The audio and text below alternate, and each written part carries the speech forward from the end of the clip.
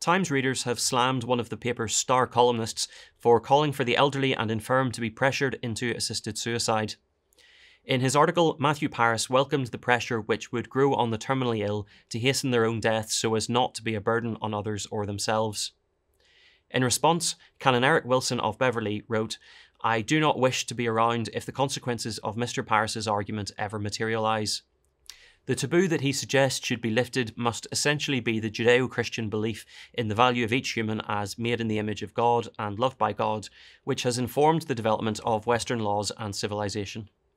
The Christian Institute's Kieran Kelly said, "Paris offers a stark glimpse into a mindset that abandons compassion arguments in favour of a position which is truly chilling, that vulnerable people feeling pressured to get it over with quickly for everyone's sake is not a bad thing."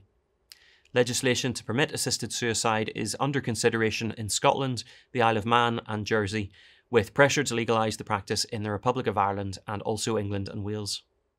For more great content, like, subscribe and hit the notification bell.